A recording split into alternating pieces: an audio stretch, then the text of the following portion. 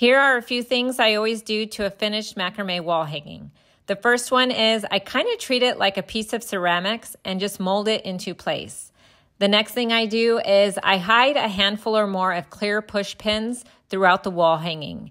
And I just put it in between 2 rows of knots and push it into the wall, and this helps it to stay nice and straight. Another thing I do is if the piece is commissioned from a customer, I will always take the time to hang it on my wall and create a video on how to make it look nice and pretty once it's in their home.